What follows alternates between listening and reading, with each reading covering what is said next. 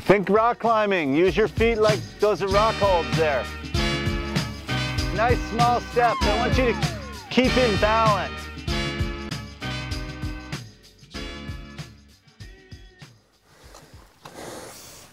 So now, to place an ice screw, I want to, first of all, make sure I'm stable.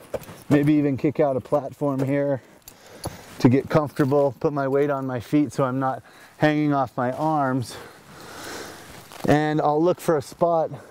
So what I'm going to need to do is dig away a section, clean out a spot with the pick so that the teeth will engage easily. Take my screw out of my harness. Key here is to get the initial bites of the screw in, and I place it from my waist to my chest. That's the ideal location so I can lever it in. If I go too high, I can't get much leverage, or too low, it's hard to get much leverage. So try and engage the teeth.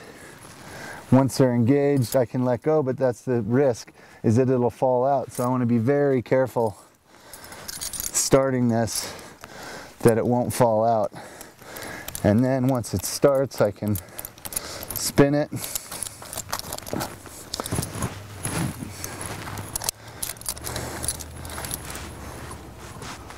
And then clip it. And then I can continue getting it a little deeper there. Good. So now I am protected from a fall with an ice screw, and I continue climbing.